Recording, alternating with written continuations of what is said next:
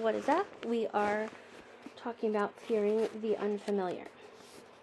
Most people are uncomfortable in new situations. They don't know exactly what to expect, so puts them at an ill at ease. Although there may be various gradients of fear involved, almost everyone has some degree of discomfort or fear in new situations. Adoptees, as well as other trauma victims, may have more fear than others in new situations. But even though this may be true, an honest evaluation of the situation needs to be made. This situation may be new, but is it really something to fear? What might actually come up that question. What might actually come up that can't be handled? It is very important to make sure that the fear of the unfamiliar situation doesn't become global. That is, realistic and manageable. When dealing with the unfamiliar, it is important to take one thing at a time. What is actually going on here? And what can I do to solve it? It doesn't help to become the victim and say, I can't do this. It's too much for me. After all, adoptees, of all people, have had a great deal of practice in dealing with the unfamiliar. Therefore, all of you who are adoptees should be really good at dealing with anything new. Use what you have learned. Adapt where you have to. Be innovative where you can, and try not to mistake instruction, suggestion, and constructive criticism as complete control over you or rejection of you. Adoptees have to be very aware of these differences because they may feel all the same. This is why some adoptees have difficulties in retaining jobs, especially as adolescents. An adolescent for adoptees may be prolonged, by the way. The ordinary things that everyone has to put up with, such as getting to work on time and having a good attitude towards clients, customers, and fellow workers, often seem like control to adoptees, and they quit in a huff, or they get fired for not complying. Then they feel very self-righteous in blaming the offending boss or supervisor. Well, he was a jerk anyway, kind of thing. Rarely do they question their own integrity. I wonder if I got fired because I came to work late every day and took a couple of days off without permission. Self-reflection is often absent in these situations. Remember what Siegel said about self-reflection when feelings are generated by implicit memories? These implicit recollections are not usually subject to a process of self-reflection, as in, why am I doing this or feeling this way? Individuals may sense these experiences as just defining who they are. This is why adoptees so often feel personally rejected by ordinary circumstances, such as being fired for non-compliance. They believe, this is just the way I am. This belief increases their fear of interviewing for another job. There is that little knot of doubt about their own competency. It isn't competency that needs to be questioned, but compliance. My experience with adoptees is that they are very good workers, but they do have a problem with simple rules listed above. Therefore, they sabotage their positions at work by non-compliance rather than incompetency. This is a direct result of their misunderstanding simple rules of conduct which everyone has to follow, and seeing those same rules as an attempt to control them personally. This is very destructive and totally unnecessary. It calls for a reality check and a vow to take responsibility for their own actions. As long as a person wants to grow and assume more power in their life, there is going to be fear. Unless a person wants to feel helpless all the time, they're going to have to push through the fear, and as Jeffers said, do it anyway. As she points out, pushing through fear is less frightening than living with the underlying fear that comes from a feeling of helplessness. Feeling helpless means being the victim and feeling powerless. And how scary is that? Alright, so I don't know if I fully believe what Nancy Newton-Verrier is saying there, in the sense that the competency in the job. Okay, like I didn't take a poll. I'm going to talk about my observation from adoptees for a minute.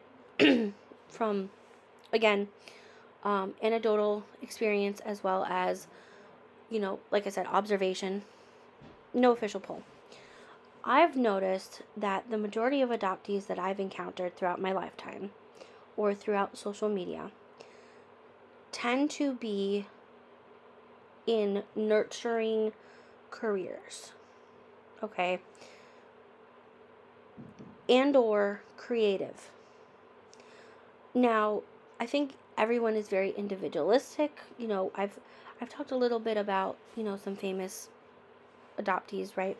So think Steve Jobs, Simone Biles, Colin Kaepernick. I've mentioned them a couple videos ago. They have a different discipline, right? Two are very highly skilled athletes, and one was a high-tech person, right? And there's nothing wrong with that. That's not to say that they haven't spoken out on their adoption. I know Colin Kaepernick does more so than I've ever heard Steve Jobs do, or Simone Biles, and I think that's a very, again, personal thing. That being said, I do find that the majority of adoptees tend to, like I said, be in nurturing positions.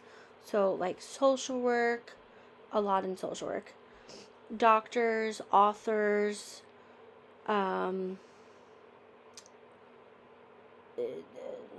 teachers, nurses, or the creative field, right? So author is kind of in that sense. I think a lot of us who are authors tend to focus on the adoptee experience and not so much as like using it as a creative field. I don't know if that makes sense, but think like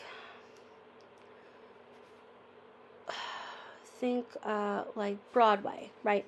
A lot are actors, or graphic designers.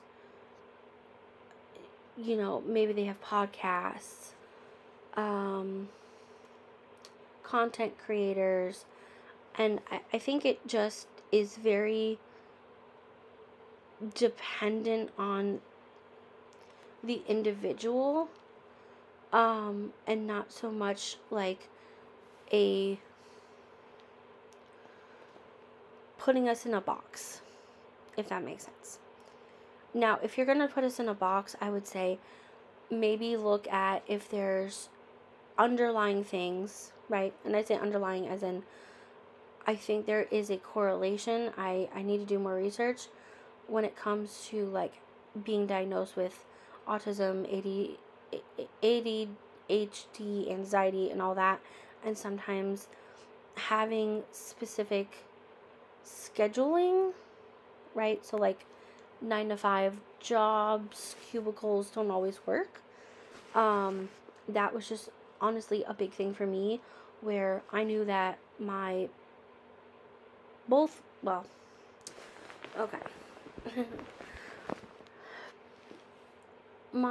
adoptive dad worked in law, right? So he had his office, and like, yes, he has, well, I wouldn't call it a cubicle. He has his office, or he had his office at the time.